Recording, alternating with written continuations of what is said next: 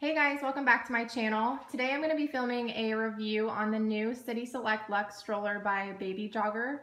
We got this stroller about a month ago, and every time we go out and about to use it, my husband always ends up fighting me on who gets to push it. So he's going to be my cute little co-host for today's video and show you guys how it works. Hopefully you guys don't mind, and as always, everything we're going to be talking about will be linked in the description. Thank you guys so much for watching, and let's go ahead and get started. So this is my cute husband, Adam, and he's going to show you guys how it works. All right. So to open it up, you just flip this lever and like that.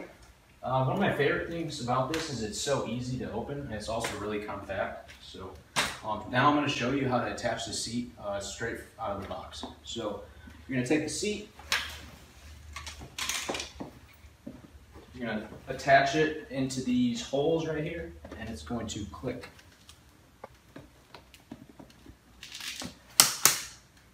Now the great thing about this seat is that it has the ability to recline up to 4 different settings. So move this up.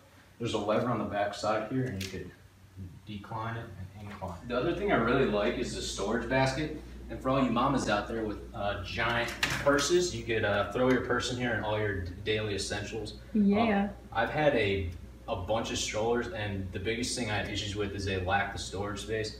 And it's absolutely not the issue with this stroller, so I really like the storage space. Yeah, we had the Queenie Buzz Extra before this, and if you guys have had that stroller or if you know what it looks like, the storage basket on it is so tiny, so this is a huge plus for us. So I'm going to show you guys how to attach the second seat. You're going to have these little pegs, and they're marked left and right. Common sense would say left from how you're looking at it, but it's actually left from here, so the left one's going to go in the hole right here, and the right one goes in here.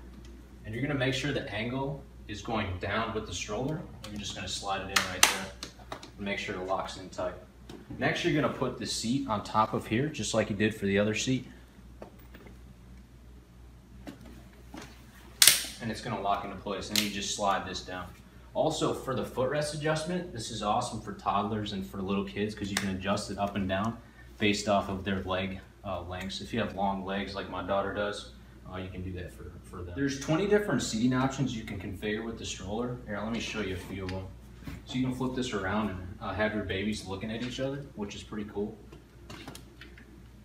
And it just clicks in just how it normally would.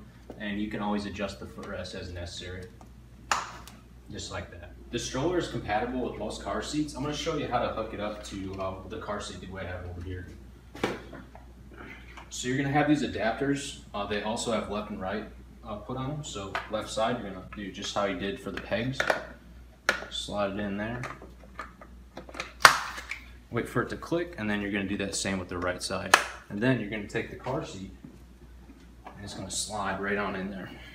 And it's going to lock into place. So to remove the car seat, all you have to do for this specific car seat, this is a Maxi Cozy, is you got to push these 2 buttons right here. You just pull straight up and it shifts right out. So a few extra features that the stroller has is the suspension. So if you have a older child, it's a little smoother ride for them if they're sitting up front. A second thing is the brake. So you actually have the ability to put a parking brake on, and then it locks into place and you can't move the stroller.